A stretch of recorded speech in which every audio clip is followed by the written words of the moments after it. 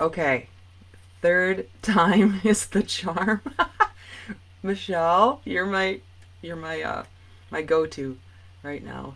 Um, can you hear me, Michelle? I know what I did. I'm out of practice, man. When I'm not doing lives, it's easy because I can upload it later. So this Facebook Live thing, oh, technology. That kind of shows my age a little bit, doesn't it? When I say, "Oh, there's kids and technology; they're so good at it." Oh my goodness! I know, Michelle. Thank you. I figured it out. It was me. It was completely me. So what I have said twice before right now is that I have this podcast, which we are now in episode 127, and I have recently been doing a lot of really cool interviews. And the people I've been able to interview have been amazing. And if you haven't listened, go back to Circle Up and Get Real and listen to some of those interviews because, I just learned so much. Before I was doing all of those interviews, I took a kind of a break from interviewing people because I had a job. And when I had a job, I would do my own Facebook Lives like this. So I would just talk about things I'd been thinking about. And since I left my W 2, I've had more time. And that's why I've been able to build up that amazing bank of cool interviews.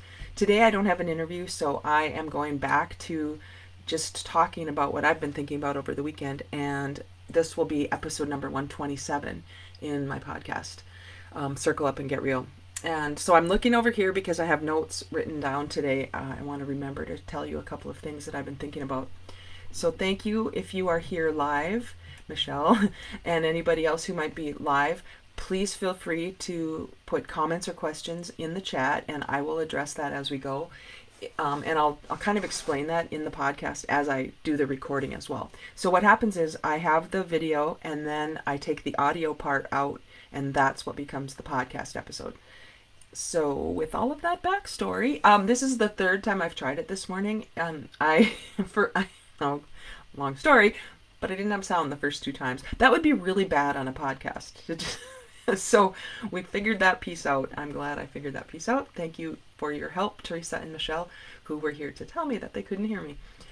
With all of that said, I'm going to do a countdown and then I will jump into the content for today. So again, if you have any questions or comments that you'd like to add and you're listening live, please put them here. If you're listening later on Facebook and you want to contribute, please feel free to do that too. Just put replay in the beginning of your comments so that I'll know that you are watching the replay. Okay? So, this shirt always does this. I don't know why. Okay. I think we're ready to go. 3, 2, 1. Hi, everybody, and welcome to episode number 127 of Circle Up and Get Real, where we talk about things that matter with people who matter. And today I'm going live on Facebook, which is where I have been recording some of my thoughts before I had all these great interviews that if you've had a chance to listen to them, I hope you will agree they've been really informational and inspirational the past few weeks. So today I don't have a guest, so I am just going to share with you some of the things I've been thinking about for the past couple of weeks. Actually, this weekend a lot of random thoughts kind of came together. I had some huge ahas, which I love having, and over the weekend I usually have that, especially in the summer when I have some time to just be outside and allow thoughts to kind of germinate. And that's why I love Monday mornings, and I love doing this recording on Monday mornings because I can share with you some of my thoughts that used to be kind of random but have sort of come together. And one of those today is this whole concept of the diffusion of innovations theory. And if you are a fan of Simon Sinek's like I am, back in, I think it was 2009, he did a TED Talk. And that's where I first heard about this diffusion of innovations theory. And that was about Find Your Why and the Golden Circle, if you remember that TED Talk. I've been kind of fascinated with this concept of innovations theory. So I looked it up this morning, and it actually comes from a guy named Everett Rogers. He developed this theory, and he as I looked into who he is, he's a professor, or was a professor. He died in 2004, but he was a professor of communication and journalism at the University of New Mexico at the end of his teaching career. He is from Iowa. He's from Carroll, Iowa. And that means something to me because I'm from North Dakota, which is very close to Iowa, and I used to go to basketball camp when I was in high school in Iowa. Of course, I know people in Iowa. It brings Everett Rogers' work closer to me somehow because I know he's from Iowa. But he was born on a farm, and he didn't expect to go to college, according to his Wikipedia bio, until a teacher took him to Ames to visit Iowa State University, and that's when he discovered and developed his interest in his field of study. So he has his BS, his bachelor's degree in agriculture, which makes sense growing up on a farm, but then he has a master's and a PhD in rural sociology. That whole concept of rural sociology is very interesting to me because my friend Rebecca Undum is starting an organization called Growing Small Towns, and she does a lot with this whole concept of how it is to be in rural communities, and I love that whole concept. So I was really interested to hear that about him, and this theory that he created is the Diffusion of Innovations theory. So if you imagine, since we're doing this on a podcast and you don't have video here, imagine a curve, just a curve that starts on the left, goes up in the middle, and then comes down on the right. And that is the basis for this Diffusion of Innovations theory. And if you consider that the first left hand, first 2.5% of that curve, so if the whole curve is 100%, the little slice on the left side is 2.5. The next slice on the left side is 13.5. The next slice that hits up to the middle, which would be 50%, is 34%. So if you go 2.5%, 13.5%, 34%, that equals 50%. Okay, then the line right down the middle would be on the right side, 34% and 16%. That equals 50 as well. So now you've got your curve set in your mind. So the first 2.5% of that curve are the innovators, the people who come up with new ideas. The next 13.5% are the early adopters, and that's the term that Everett Rogers coined or came up with. He created this term called early adopters, and that's where he spent a lot of his time studying. The next 34% are the early majority. Then you get to 50% of the curve. The right side, the next 34% are the late majority, and the last 16% are the laggards. And if you go back to how Simon Sinek talked about this, he compared this or set this curve up as it related to an iPhone. And he said the 2.5% are the Steve Jobs who invent the iPhone.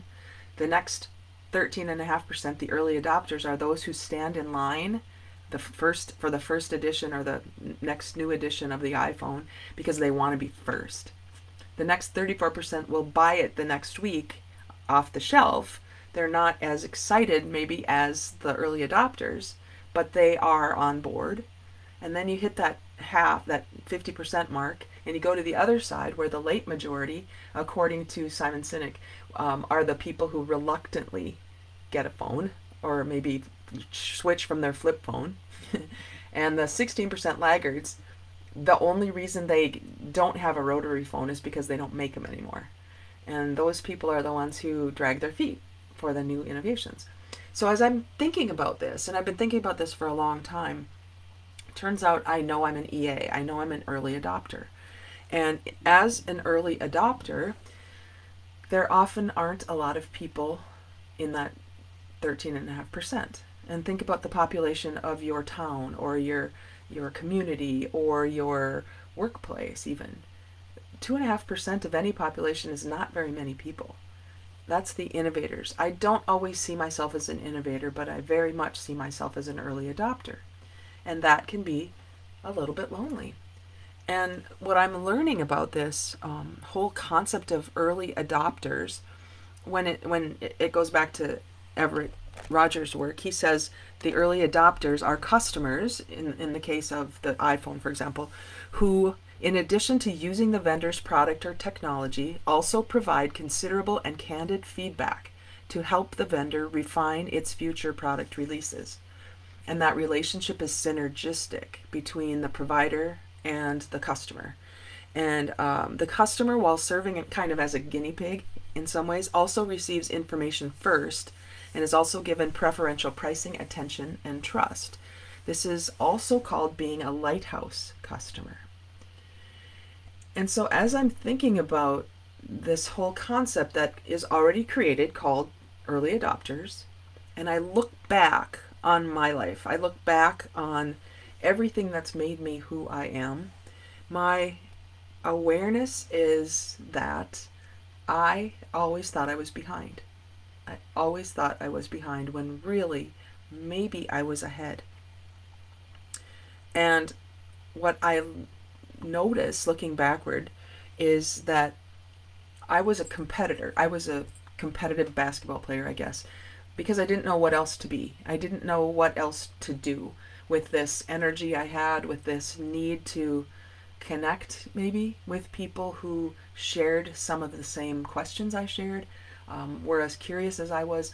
All of those things, from learning to read at age 3 to not really having peers in that space, being more connected with people who were older. Like all my life I kind of felt that way because I wanted to learn and grow, and that ended up sort of being competitive because I didn't really know what else to do. So I wanted to be best, and I wanted to be first, and I just, again, this is all in hindsight, but I didn't know what else to do. I didn't feel like I belonged with my peers, so I looked to be the best so that I wouldn't have to maybe worry so much about having to dispel some of this energy in a way. There was always more that I could offer and contribute, but not a lot of people who wanted what I had. And so it was so interesting to look back even after this weekend and think it can feel really lonely to be an early adopter unless you find your early adopter tribe. And if you find that early adopter tribe, it doesn't have to be in an area of, one specific area of learning. It doesn't have to be that. It can be people who see the world in the way you do, so that as a peer circle, you can support each other in the doing of whatever it is you do, because you're focusing on your being. So it's occurring to me that we need to do something. I mean, we need to take action, because if you have an insight or an aha, but it doesn't lead to action, then really nothing shifts. Nothing changes in your community and your family if you keep all of your awareness to yourself. And that's what I've done over the course of my life, because I didn't really know where to put it. I didn't have a tribe. And I think in my awareness of things now, when I've been frustrated or upset or, pick a word, a feeling, it's probably because I have energy that I don't know how to dispel. I don't know what to do with. And being an early adopter and trying to be in a world of, think about that other 50% of the world, which is the late majority and the laggards. If you live in a space where that just happens to be the energy of the space you're in, I'm not making a judgment, I'm just making an observation. Wouldn't it make sense that in order to fit in or to belong, you would do everything you could to shave off the corners?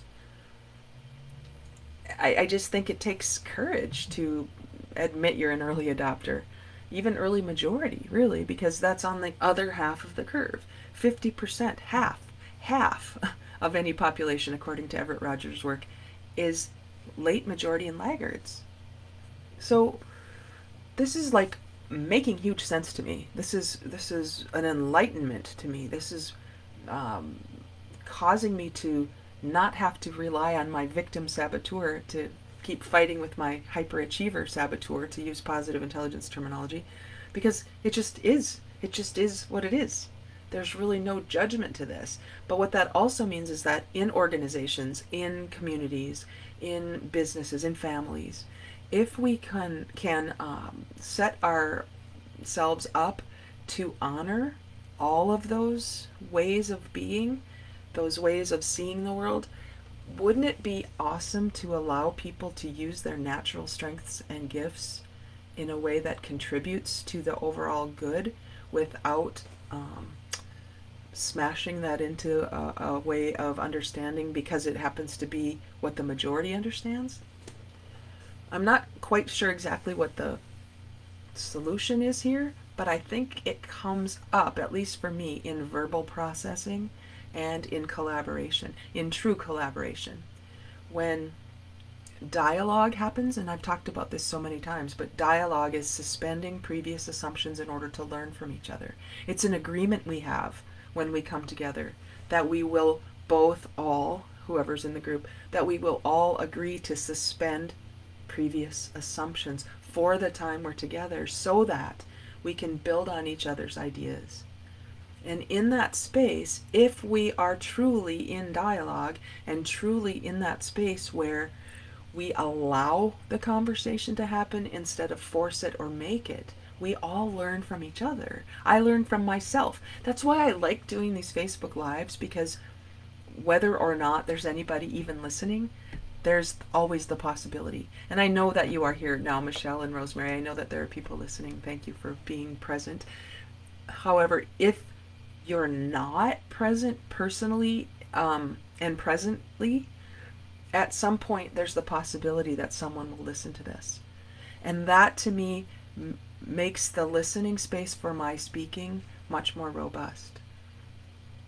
And so that's why I like doing this. I like hearing what I hear, what comes out of my mouth. How about that?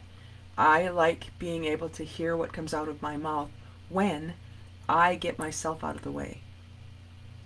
And when I allow thoughts and inspirations to be born into a listening space of this podcast, and to maybe attract to myself the forces I wish to use and the cooperation of other people to use the fifth point of the self-confidence formula in Think and Grow Rich, which is really something that has really impacted me. When I do that, when I allow that, it seems that I'm in a vibrational energy of flow. Not trying, not forcing, not playing small, none of that.